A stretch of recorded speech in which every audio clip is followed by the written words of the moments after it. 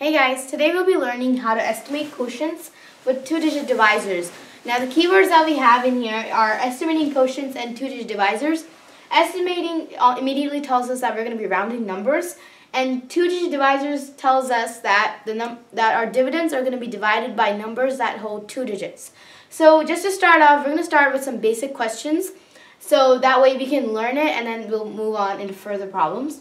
Let's say we have 434 divided by 23. Alright, now we're going to estimate these quotients. Now the first thing that we're going to take a look at are our dividend and our divisor. We know 434 is our dividend and 23 is our divisor. Now since we're working with two-digit divisors, that we know that 23 is two digits because 2 is one digit and then 3 is one digit, right? So 1 plus 1 is 2.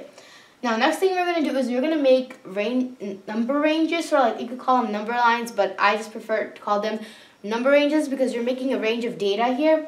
So first we're going to start off with our dividend, 434. Just make a line down. Now, in this case, let's say we're rounding to the nearest tens place.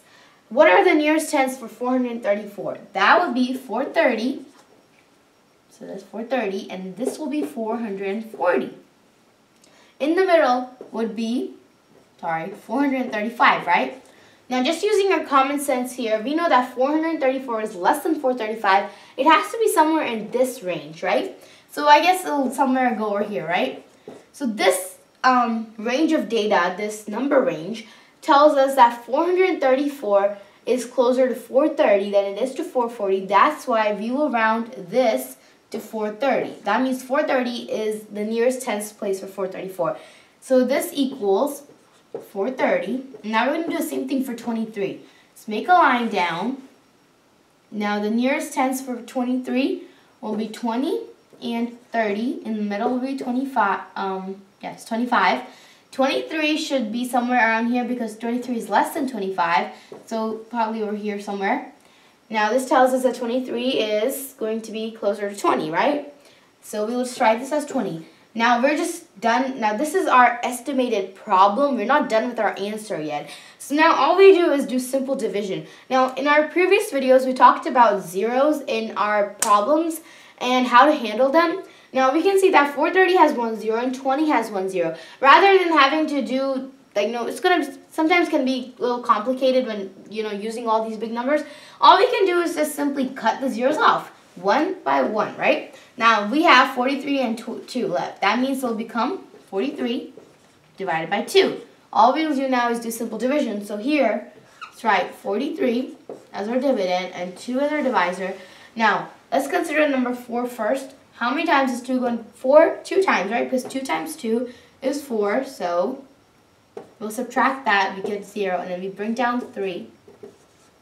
How many times is 2 going to 3? 1 time, because 2 times 1 is 2.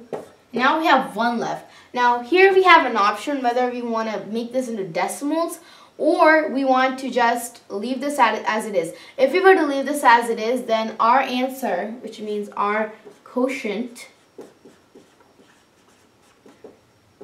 right? Our quotient would become 21. That's our quotient, and then we're going to look at our remainder, which is 1, and then over our divisor, 2. That means this would become our estimated quotient. But you know what, in this video, I'm just going to give you guys a boost up, and I'm going to tell you how to make this in decimals.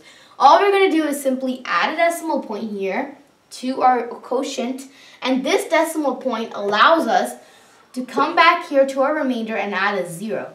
Now, we know that we can do 2 and 10, right? We can divide 10 by 2 because 2 times 5 equals 10. All we're going to do after the decimal point, we're going to put 5 because 2 times 5 is 10. Put the 10 here, and now we do not have a remainder, so that's canceled out. That means that our decimal quotient for our estimated quotient for 434 divided by 23 here would be 21. So over here, estimated would be 21.5. So that was really easy, right? Now, if you want to find out more examples on doing these, estimating quotients with two-digit divisors, then you can visit our website, and we'll see you guys next time.